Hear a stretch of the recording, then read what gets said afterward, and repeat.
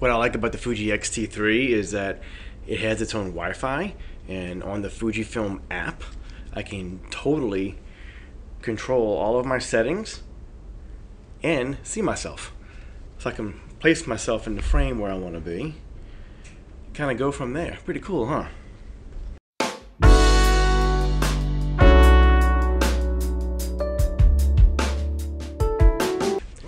Hi, if you're brand new to the channel, my name is George Kushler. I am a pro photographer here in New Orleans, and my business name is GK Photography. It's just my initials. My last name is Kuchler. Nobody seems to ever say it correctly, so I just initialed it a long time ago, and I've been GK ever since. And today I want you to try to be in a space in mind, in your head, of always moving forward. And in this day and time with COVID and lockdowns and businesses are closing, we're highly restricted on what we're able to do. I know moving forward seems like it's near impossible sometimes, but being prepared is always the best feature in moving forward. So if you're just sitting on the couch waiting for things to happen, then this video is not for you. If you are proactive like myself and you completely understand that every action will have a reaction, so you doing something is going to give you a reaction or production value. But losing sight is the worst thing that can happen. No matter what career you're in, no matter what your love or hobby is, losing sight is key. I have never lost sight of how important capturing that memory is, and as you do this for as many years as I have, I'm working on 26 years self-employed. I've worked for other photographers a couple of years before that. Today I want you to be focused on one new thing for next week. So today's Friday, so we're going into the weekend. I want you to think of one new thing you're going to add to your pile for next week.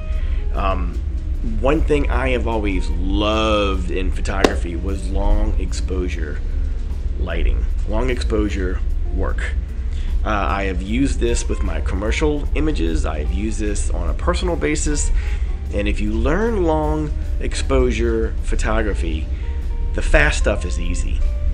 But understanding how to take a car at night with no exterior lighting hitting the car, one flash, setting your camera on 30-second exposure, meaning your eye opens for 30 seconds and closes. That's it. Give yourself 30 seconds to have your flash on manual at a setting and run around the car flashing different spots of the car to be exposed. And the fun part is figuring it out within 30 seconds without having to do Photoshop later. That's the fun part. The cool thing is you learn a lot along the way. You learn reflection. You learn about your angles of reflection. You learn about incident compared to reflective lighting. That's a whole nother video all by itself. Maybe I should do that next. You learn a lot. I know. If you're with me, you got me. If you're lost, you're excited about the next couple of videos. So anyway, you guys, have a fantastic weekend. As we say around here, I hope you stay focused on your dreams.